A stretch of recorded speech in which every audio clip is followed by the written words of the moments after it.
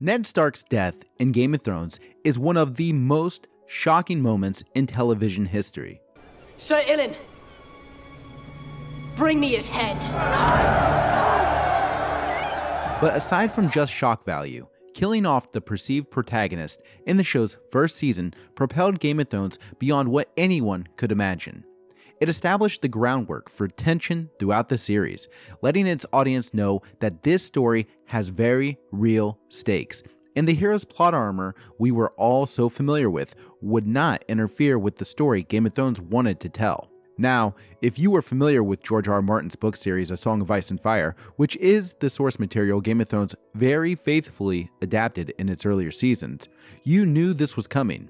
But for many others, this would be the first time they've ever experienced anything like this. And for Game of Thrones, trusting the blueprint established by George R. R. Martin, they replicated the impact from the book and ultimately offered TV audiences the perfect death of a character. Now let's go over why Ned Stark's death worked so well. I want you to think about a handful of components throughout this video. 1. Are we emotionally invested into this character? Do we find him relatable, or do we at least understand his decisions? Basically, is this a fully fleshed out character, whether it's a main character or a supporting character? And 2. What is this character's relationship to our other characters? Does this character impact other characters intimately? Not only does the character's death create new pathways in the plot or new obstacles, but does their death create an emotional change in another protagonist? 3. How does their death happen? Is it contrived, or does it come with a shock but a believable tension? Is there traumatic elements for other characters witnessing this death? And 4, does this character's death change the world and ultimately the overarching plot? Think of Westeros as a whole. After this character dies, is it the same societally or even politically? So I want you to keep these 4 concepts in mind as we explore Ned Stark's character and ultimately his death. For Ned Stark, in the beginning, we're introduced to a character who's clearly invested into his family. While that's not everything, the relationship that we see established demonstrates his impact to others. Ned has a code of honor that he passes down to his family. While we may disagree with the punishment for the Night's Watch deserter, we do see the contrast in his honor compelling him to be the executioner. This is not something that's established for the characters outside of the Starks. Ned Stark is principled, and this is important in establishing his inner conflict with what honor compels him to do compared to what his moral compass guides him to do. Things like this connect audiences to characters consciously and subconsciously because we all have internal conflicts that we must contend with, and seeing this in others immediately makes them relatable. Ned's relationship with all of his children is on display at one point or another. Arya, as she confides in her father honestly, and the concessions Ned makes for her to train with Syrio Forel. Sansa is a bit rebellious due to her fantasy of being queen and her unrealistic perspective of Joffrey. But when Ned is taken prisoner, her boldness to plead with Joffrey for her father demonstrates her love for her father, and even defending Ned to Cersei, assuming Ned was manipulated, but could never be guilty of deliberate treason. And a small moment with Bran, establishing that Ned cares deeply that Bran is prepared for the reality of the world as he brings Bran along to execute the Night's Watch deserter. Even though brief, Ned's farewell to Jon is touching, but what really demonstrates Ned's impact on Jon is later as Jon is conflicted by the choices he makes and the honorable choices he ponders that his father would make. And what I really think is understated is the impact on Robb. If you go back to season 1, I think you'd be surprised by how few scenes they actually share, but they actually share no one-on-one dialogue scenes. But before and after Ned's death, you can see the code of honor carry over from Ned to Robb. Specifically, I'd look at how Asha, the wildling, is treated at Winterfell by Robb's command. There's actually more similarities, but we're on limited time. And last but not least, the Ned and Catelyn relationship. While not wildly passionate, compared to a marriage like Robert and Cersei, there's certainly more of a loving marriage present than what we see in many other marriages that are strictly out of duty in this world. Now try to keep these relationships in the back of your mind because we are going to swing back to them. But Right now, we're going to take a bit of a tone shift here, because after all, the core of this discussion is the death of Ned's character. Sir Ilyn, bring me his head. We need to pay attention to how Ned dies and why it was so impactful.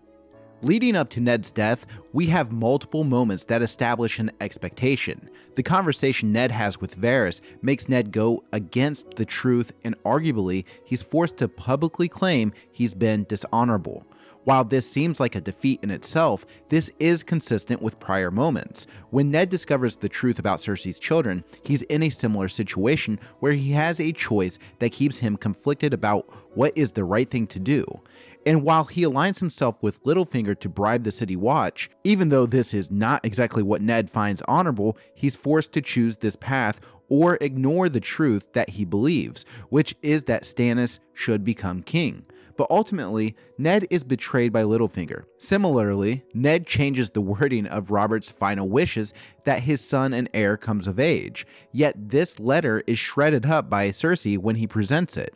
Ultimately, Ned casts aside his honor because he doesn't want Robb to continue his march against King's Landing and continue the war, and he fears for the safety of Sansa. The defeat and punishment seem to be that Ned will be sent to the Wall, and this idea creates narrative expectations for the audience and questions about the future of Sansa and the rest of his house, plus a curiosity of what Ned's life would look like at the Wall with Jon. So once Ned proclaims his guilt and Joffrey begins speaking to the requests of his mother, Cersei, and Sansa, most audiences were sold, especially at this smile Sansa gives Joffrey. We have Arya watching on, confused and scared, and unlike everyone else, Arya is clueless about what is even happening. We see Sansa panic and beg and plea.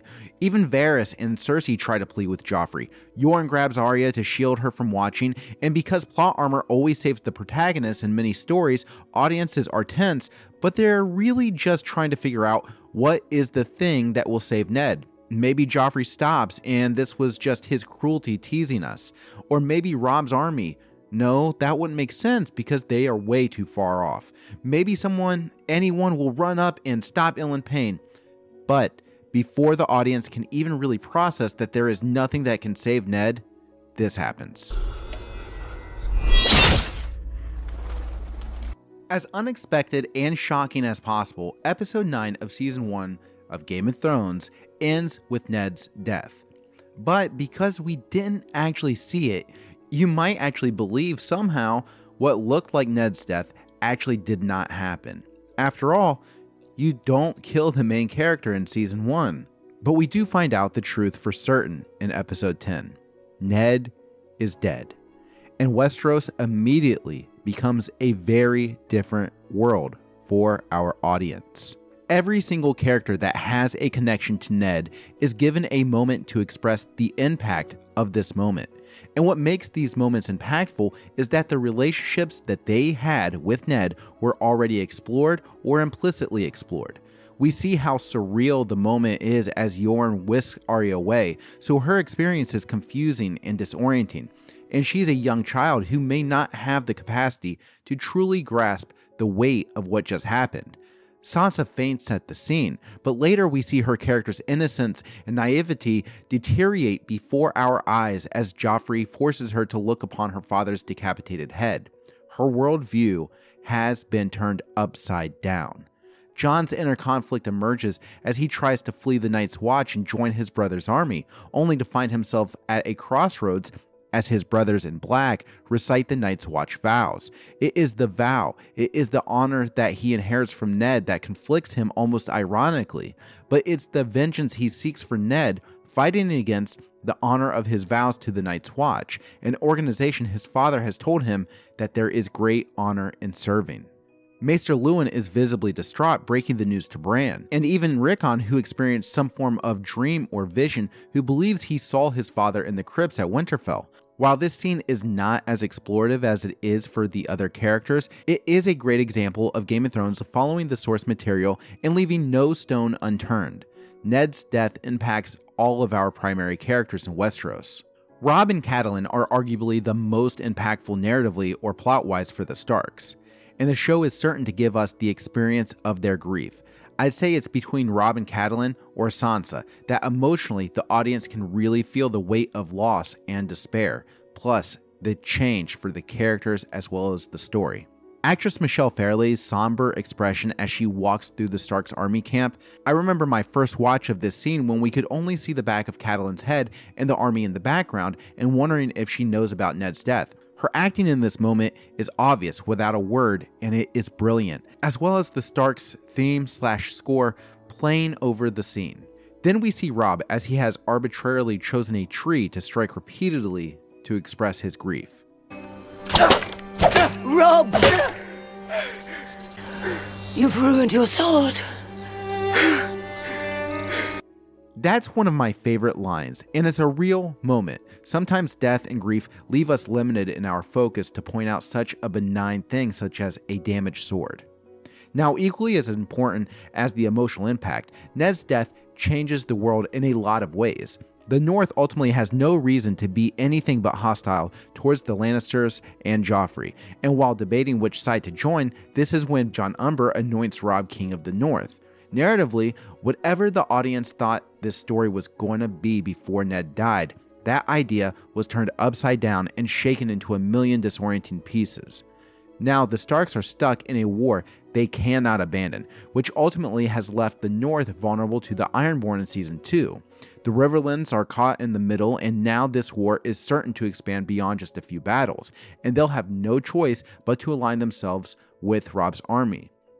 And for the Lannisters, the prospect of diplomacy is out of the window. Perhaps we should sue for peace. There's your peace. Joffrey saw to that when he decided to remove Ned Stark's head. This is important. Tyrion recognizes that a full-fledged war is inevitable. Jaime is held captive by an army whose liege lord was just decapitated by your king. And meanwhile, there's two armies forming in the south between Stannis and Renly.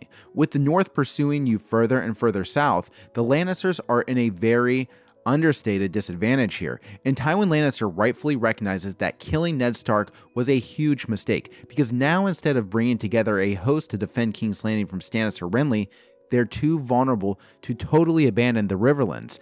So in the show, Tywin chooses to regroup his forces at Harrenhal, and this ultimately places Tyrion in King's Landing to serve as Hand of the King. The reason killing Ned was so effective is because it hits the audience with so much emotional weight, but it is not cheap because it also serves the plot.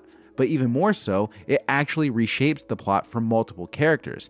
If it was handled any other way in the form of developing Ned's character, developing Ned's relationships, if any of those emotional pathways were absent, this moment wouldn't be nearly as significant. The emotional and plot purposes both complement each other very well. The plot would certainly still be interesting, but without establishing an emotional impact before Ned's death, or moving on from the emotional impact after his death, the plot would feel very shallow compared to what we got. Catelyn carries Ned with her throughout the rest of her time in the story. Not to bring up the book, but I will say Ned Stark is very much present with her inner monologue right up until her death. And the same is true for the rest of your POV characters, especially Jon's character once he becomes intertwined with Ygritte and the Wildlings. Death has to matter in your story.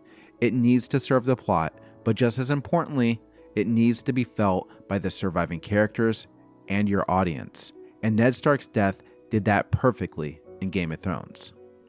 Now, if you'd like me to make similar videos for other character deaths, please let me know in the comments or by liking this video. And if you'd like to support the future of this channel, consider becoming a member here on YouTube or on Patreon. You can click the links in the description. You will receive express credit in future videos, plus exclusive content.